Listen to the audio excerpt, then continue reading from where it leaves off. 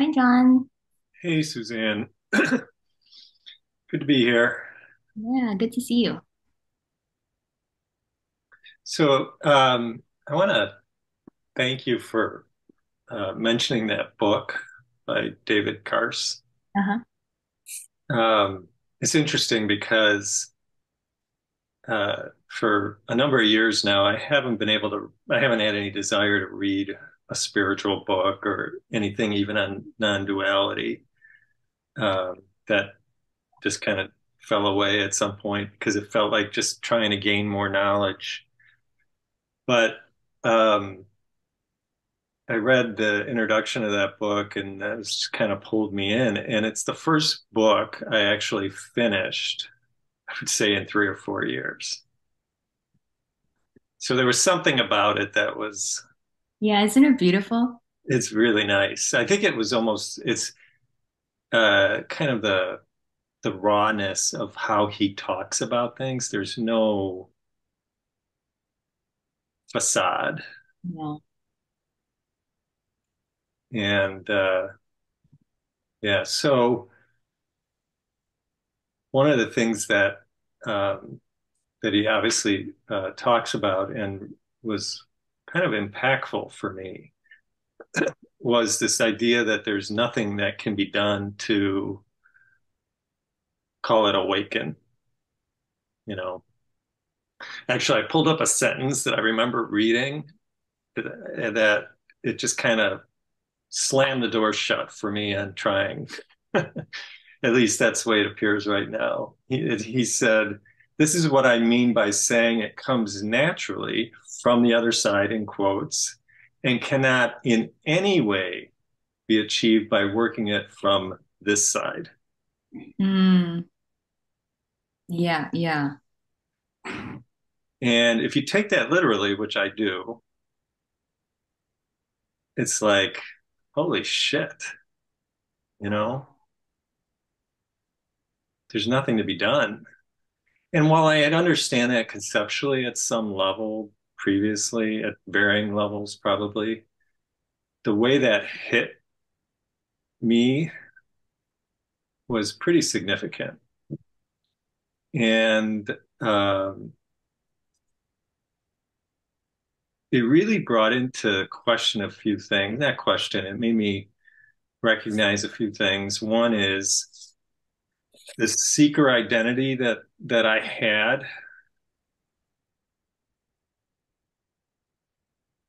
uh, isn't necessary.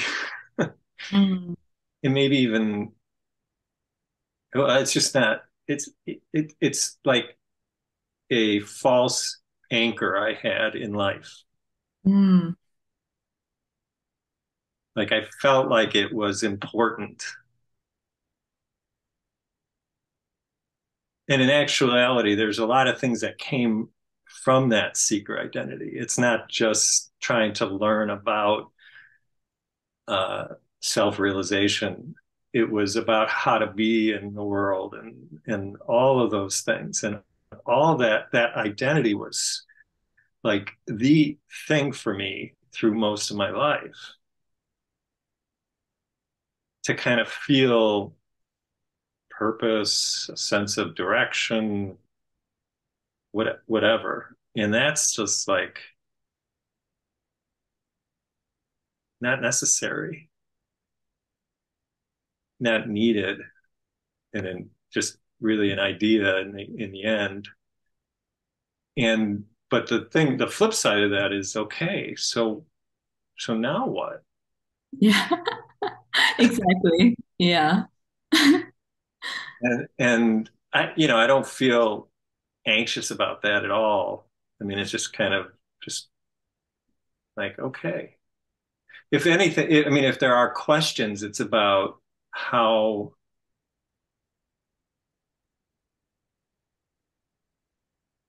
what it means to not feel like that's so important in the way I am in life. Like, what does that really translate to? And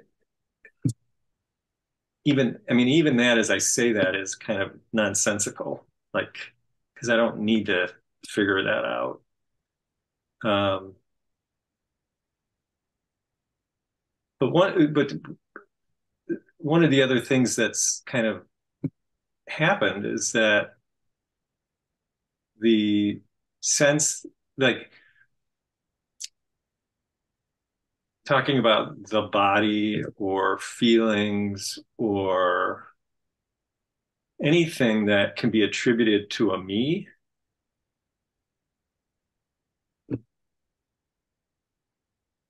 doesn't make a lot of sense. Like it doesn't like when I like, just and by the way, this is not a criticism of anybody because God knows I spent a lot of years kind of in the space of talking about those things and doing things related to them or thinking I was. But it's like body, like why would we talk about feeling? And again, please don't take this as a criticism. I don't mean it that way. Yeah, But yeah, like, why the heck are we talking about feelings and bodies and like that has nothing to do with it. yeah, yeah. There's And nothing happening. there's nothing happening. And this idea that something has to be managed related to that Mm, feels so it's beginning to not entirely but it beginning to feel so irrelevant. totally. Yeah, yeah. This is the thing. The so-called more that falls away, the less there is to say. How can you say anything at all? Yeah, And the only reason I think I'm able to speak more concretely about things is because I speak to people every day, but most of the time, nothing makes sense, or it's really hard to. Not only do I not believe what's coming out of his mouth, I know it's helpful in certain situations because that's how it was here at the yeah, time. yeah. But yeah, the more that falls away, it's like, wow, there's just nothing to say. It's almost like you're looking at for me it's almost like paying attention to something that's a distraction over here, Mm, off to the side, like the body or a sense of feelings in the body. I mean, they're there in some way, but it's more of a like a, I don't know, just off to the side a little bit. It's like, no, that's too much. That's giving it too much credence. It's it's just what's here now. mm, It's just like what's here now. By the way, that is another realization that it's like I used to listen to people talk about the simplicity of this. People would say it's so simple. There's nothing to it, and it, other words like that. Maybe you have even said that. And it never really quite made sense because the effort for me was nothing. I would never call it easy or simple. But recently, it's been more like there's no there's no effort. There's no need to, for it to be here, regardless of what it is. mm, That's the quote unquote simplicity for me. Like mm. there's no need to do anything or feel or be or it's just what's here. Yeah. And that's where you might, for me, where I might apply the word simple. Simple, I don't know, is that the right word? Maybe just like, I don't know, just is. Mm. This is back to simplicity for sure. Okay. Yeah, it's almost like what I had been thinking about when people spoke about simplicity was completely like trying to put it in the context of objective life, Oh, yeah, yeah. like a concept or something. It has nothing to do with that. No, not at all. It's the absence of that that makes it simple. Yeah, yeah. Yeah. Anyway, I thought I had a question, but I don't even know what it is. No, it's beautiful. Yeah. It's amazing when it's just so clear that all of it becomes irrelevant. Yeah, There is no problem anywhere at all. no. Yeah, I mean, it's even becoming much clearer that quote unquote problems, challenges are just more of it. No, I mean, they have characteristics,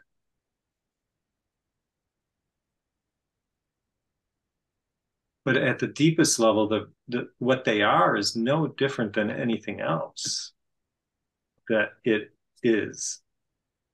Yeah.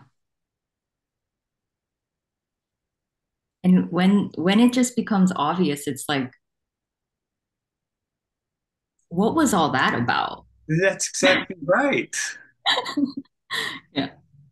Like, kind of going back to the simplicity thing, it's like, wow, that just was a lot of mind shit going on, Mm, you know? It just,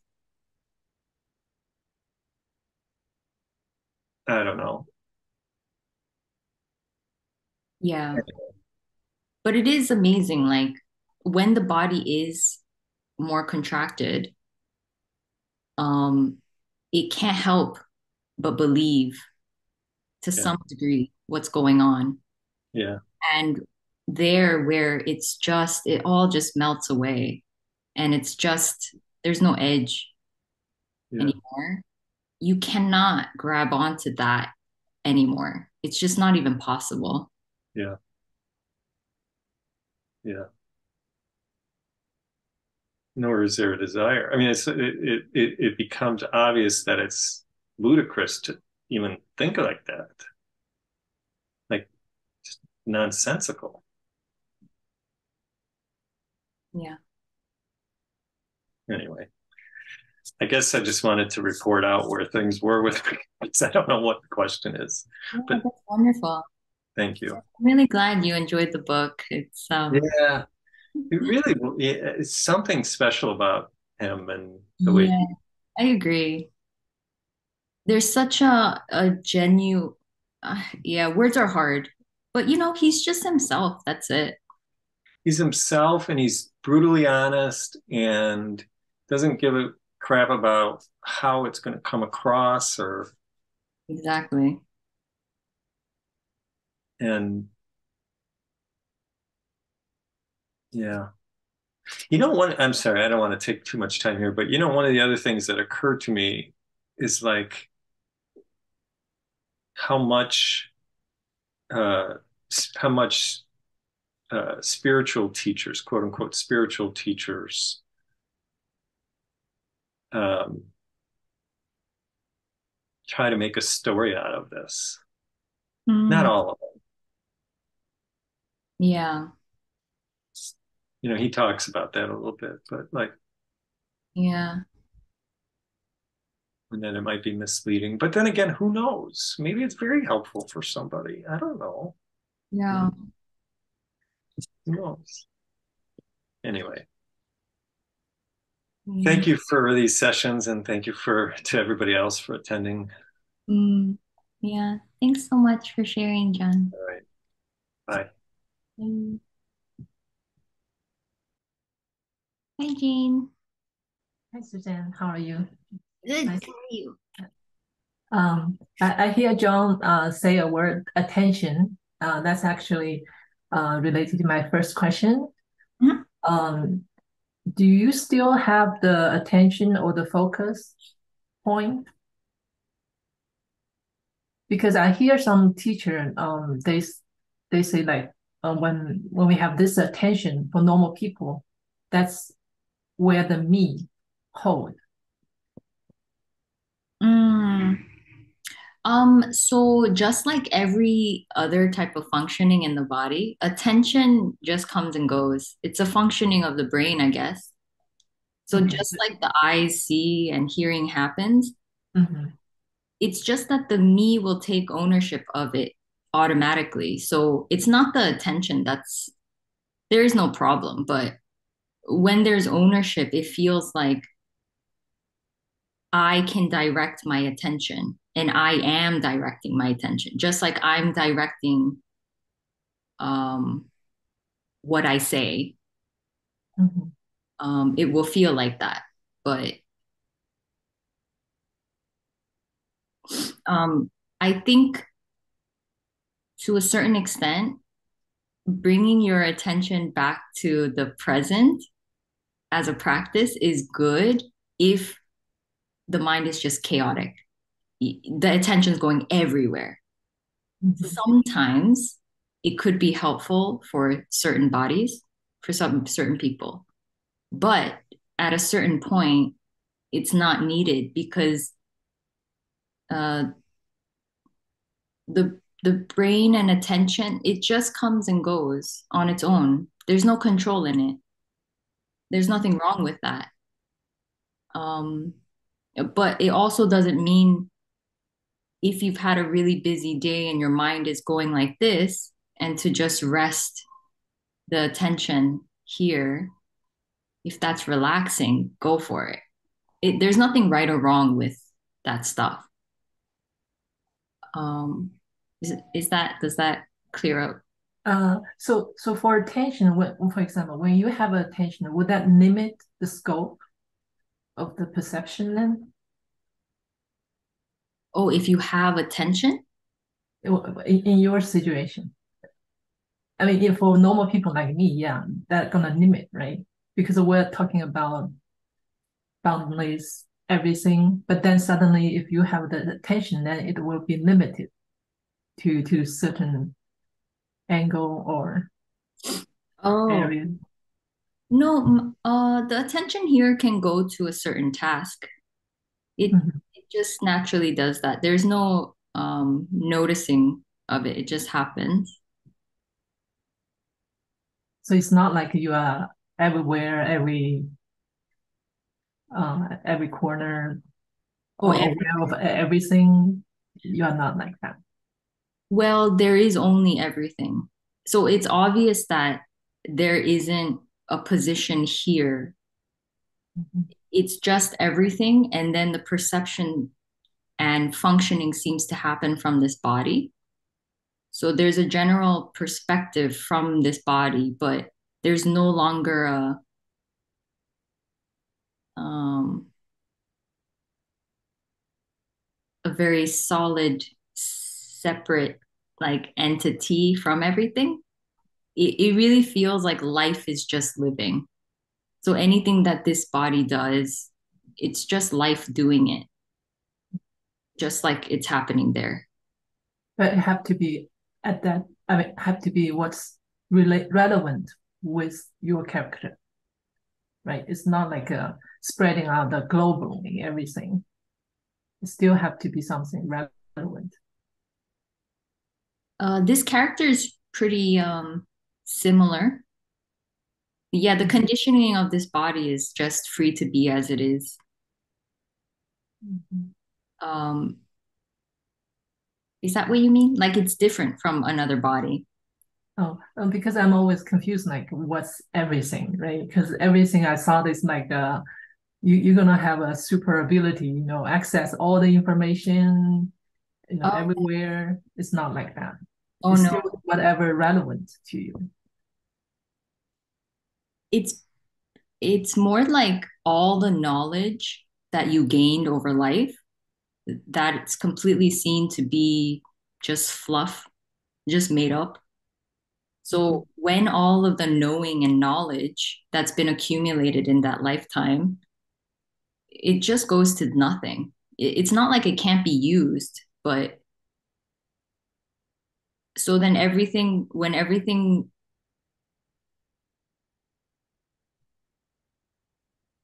when all of that knowing disappears, then all there is everything. Because when there's knowing that I am, that's the first kind of knowing. Um, then there's a very solid position from which everything is then coming out from and being in relation to. And it seems much more real. What I think and believe feels much more real. Um, so when that solid knowing of I am dissolves, then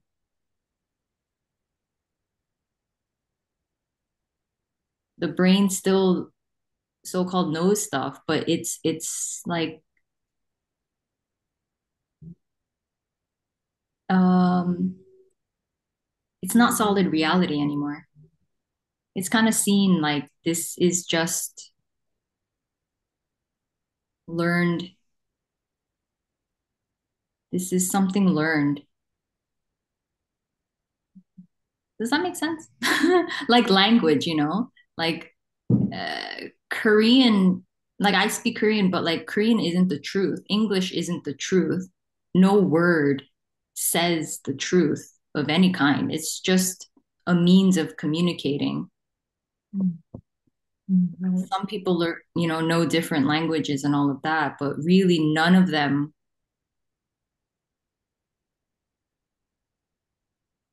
have any solid reality to it. Mhm. Okay. And you mentioned about this I am knowing, so that's also a function of the brain. So that still happened, but just for nobody, right? No, the I am dissolves. But the knowing, for example, I know there's a meeting today. The knowing today's meeting, knowing who Suzanne is, that knowing is still there. It's still happening. But there's no people, no person take ownership of that. Is that a correct statement? Oh, yeah, I don't know if I would call it a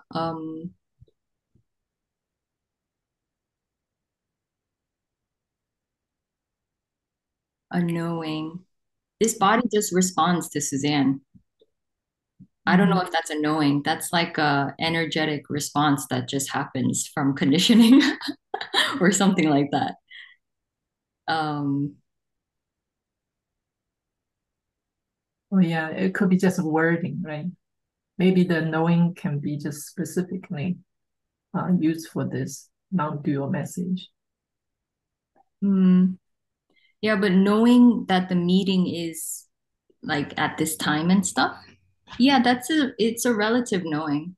Um, Just like speaking, hearing, that kind of knowing still happening, but for no one.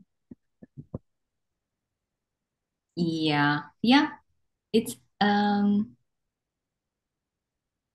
yeah, I still don't know if I would call it annoying. It just happens. Mhm. It's not seen as anything identifiable anymore. Like it really loses its substance. Like Mhm. I can't really differentiate or distinguish much anymore. It just all seems like I don't really know what's happening.